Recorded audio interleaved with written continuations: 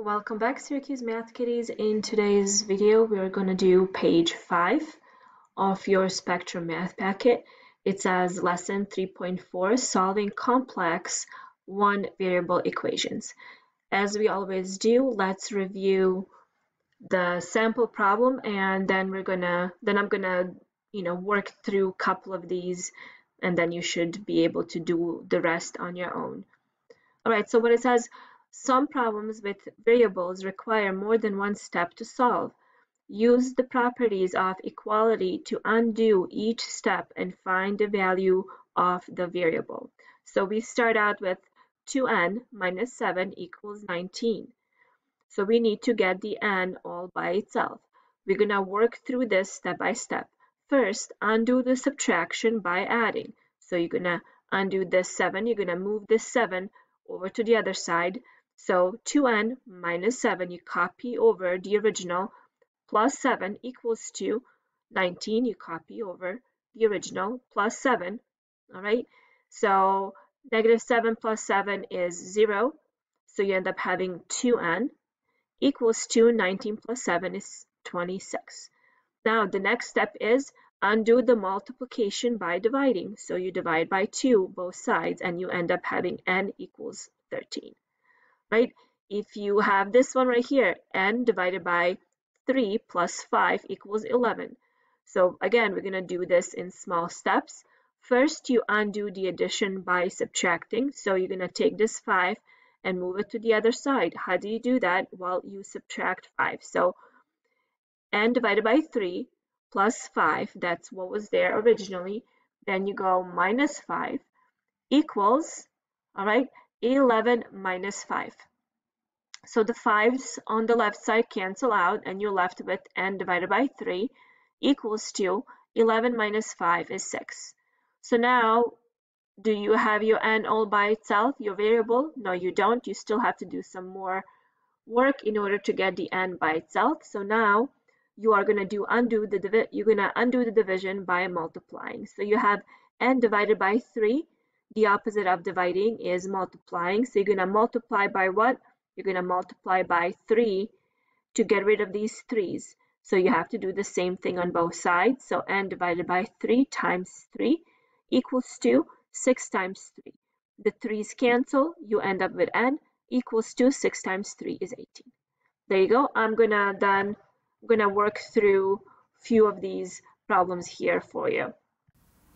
So let's do number 1a from your page 5 in your Spectrum Math packet. 1a. So 1a says 2n plus 2 equals 16. So let's take this step by step. Our ultimate goal is to get n all by itself. So first thing, let's just subtract 2 from both sides. Minus 2, minus 2. What do we get? Well, we still have 2n is left. 2 and minus 2 cancel. Equal to 16 minus 2 is 14. Is n by itself? No, it's not. So let's now divide both sides by 2 in order to get n by itself. The 2's cancel. So n is equal to 7. Let's do the next one. Let's do 1b. 1b says a divided by 3 minus 1 equals to 4. Okay, so let's get our a all by itself. This is our variable right here. First step is a divided by 3 minus 1. Opposite of subtraction is addition, so then plus 1 equals to 4. If we have added a number to the left, we also have to add it to the right. So 4 plus 1. So 1 minus 1 plus 1 is 0. So then we have only a divided by 3 left on the left side equal to 5. So now what do? Well, we can now multiply. This right here is division. So we're going to multiply both sides by 3. Okay, these 3's cancel. So that's a is equal to 15. All right, So let's do 8b. 8b says x over 7 plus 14 equals 22. First step, we are going to subtract 14 from both sides. Okay, so then these two 14s cancel out, so we only have x divided by 7 divided by 22. What is 22 divided by, I'm sorry, what is 22 minus 14? That is 8. Okay, and then what we're going to do, we're going to multiply both sides by 7.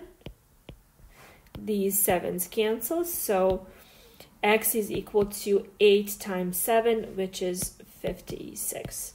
That is your answer. Other than that, next video we are going to work on page 6, which is solving two-variable linear equation systems.